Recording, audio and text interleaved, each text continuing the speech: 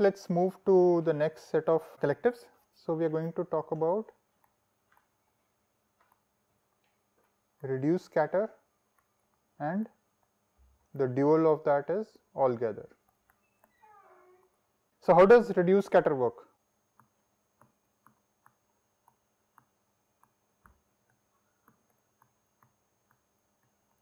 So everybody has MP data, right? This is a reduce. So everybody has MP amount of data, okay? And what you want to do is, you want to find the element-wise summation of these MP elements. And where do you want the result to be? You want the result to be scattered across all the nodes. What does it mean to be scattered? That means that the sum of the first m elements should be on node 0, sum of the next m elements should be on node 1, and so on. Is that clear? So initially everybody had MP elements. You want to do element-wise summation, right?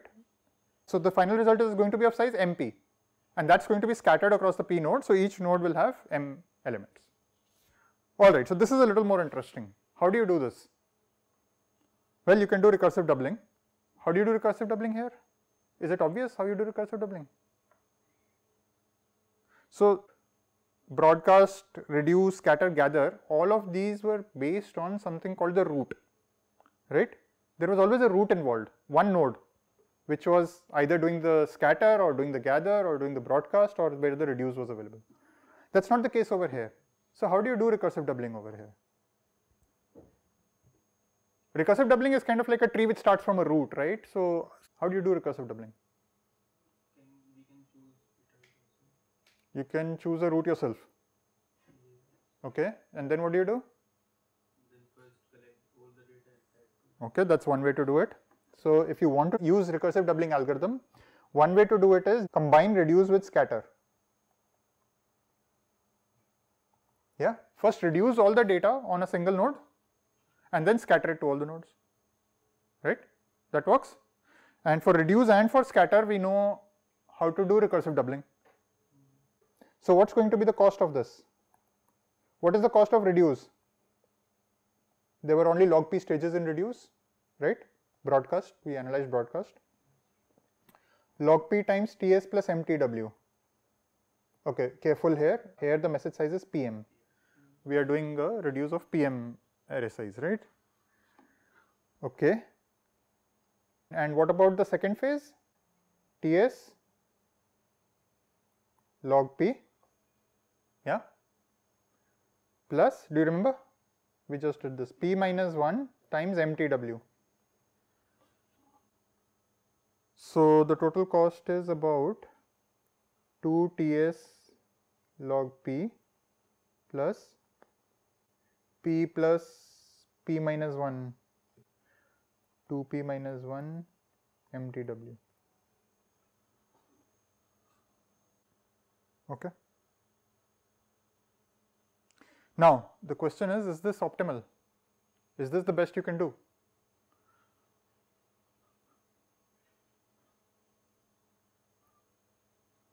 The answer is no, and let's see why. There's a very simple algorithm which actually does better than recursive doubling. Alright, let's see what that is.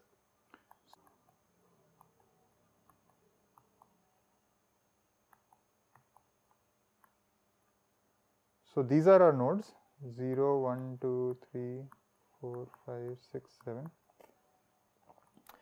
So let's assume we have a linear array, right? It will work for clique as well. So initially everybody has m times 8 amount of data, 8m data, right? So let me just call it 0, 1, 2, 3, 4, 5, 6, 7, right? So 2 also has this data, right, and so on. So everybody has 8 elements. Let's just assume m is of size 1, right? So you just have 8 elements. I mean, it works no matter what you take m to be, right? Okay. So what I'm going to do is that I'm going to send the last item from 0 to 1. All right. And I'm going to send data 0 from 1 to 2, 1, 2, 3, 4, 5. 7 will send to 0 the data number 6. Okay? It can do that, right? It's bidirectional. So whether it's a linear array or if you're considering a clique, right? There's a link between every pair of nodes, so you can send it, right? So let's assume linear array for now. Okay? So this is the first iteration. What happens in the next iteration? In the next iteration, one is going to add the 7th element to its own data and forward it to node 2. Yeah? 2 has just received 0 in the first iteration, it will add its own 0th element and forward it to node 3. Yeah? And 1 and 2 and 3 and 4 and 5. So do you see where this is going? What's going to happen in the next iteration? Okay, let's just trace one of these, right? Now you understand what's happening, right? The links that are being used for communication are independent, disjoint between any pair of nodes. Let's just trace what happens with data 7, right? So it went from 0 to 1. In the second iteration, it went from 1 to 2. In the third iteration, it will go from 2 to 3, right? This is in the third iteration. In the fourth iteration, it will go from 3 to 4. In the fifth iteration, sixth iteration, it will reach node 6, right? And in the seventh iteration, it's going to reach node 7. Is that clear? And similarly for all the data. So after the 7th iteration, what are you going to have? And remember, each node is adding its own data and forwarding it, right? Adding its own data, forwarding, adding its own data, forwarding, right? So when this data item 7 reaches node 7, it has the summation of all the nodes except for node 7. Yeah, node 7 can add it itself, not an issue.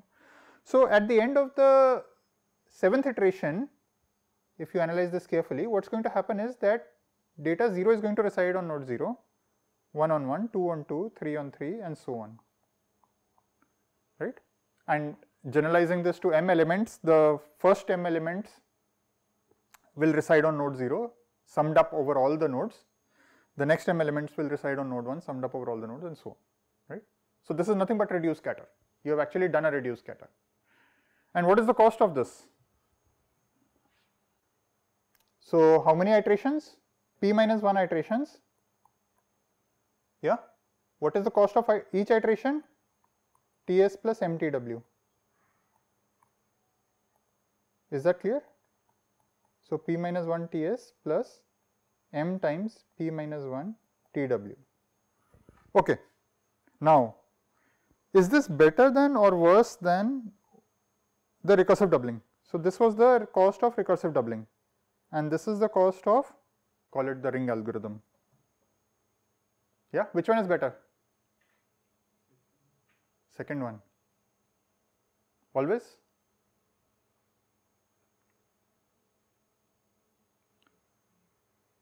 So it depends on the relation between Ts and Tw, right? Rather, comparison of Ts with mtw. How does Ts compare with mtw? Why? Because when you have large messages, right, the mtw term is going to dominate. So which one will be better in that case?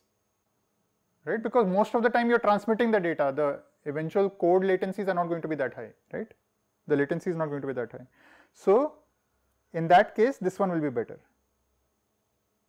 right? And if you are dealing with very short messages, the mtw is going to be very small and your latencies will dominate your cost, right? In that case, this will be better because it's just log p times Ts. This is p minus 1 times Ts. Okay? So actually in practice, people use different algorithms for doing the collectives depending on whether it's large data or small data. If it is small data, people prefer to use algorithms which are good on latency, right, such as recursive doubling. And if it is very huge data, they want to use algorithms which do better in terms of bandwidth. Okay?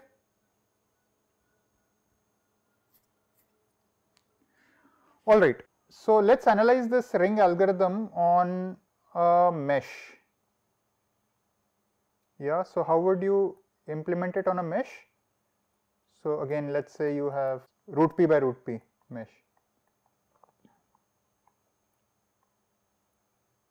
So how would you implement this algorithm?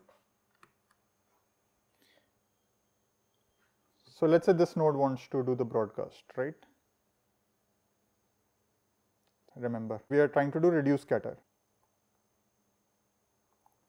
So here is what I do, right? I'll divide it into two parts.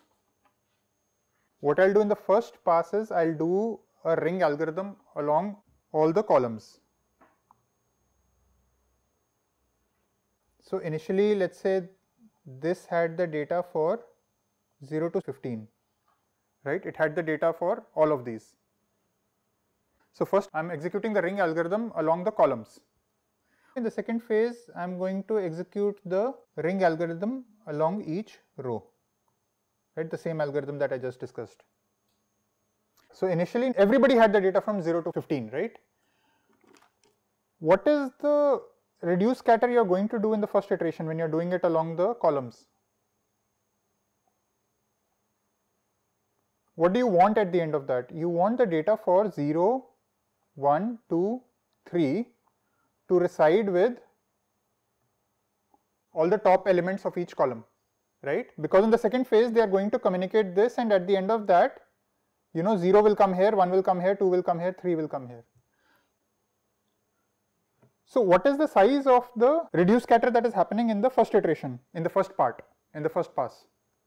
So you're actually doing a reduce scatter of size root p times m, right? That's the data that you will end up with on each node, right? And there are root p nodes that you're doing this communication over, right? Root p is the nodes and this is the size of the collective, the amount of data that resides, right? And let's just plug it in into the algorithm that we had. So what was the cost? P minus 1 ts, so root p minus 1 ts plus m times p minus 1, m times p minus 1, root p minus 1. Careful over here, the data size will be root pm, right? Yeah, root pm into root p minus 1 into tw. Yeah, that's going to be the cost because I have to replace this m by root pm. That's the amount of data, and wherever I'm using p, I have to replace it by root p. Okay.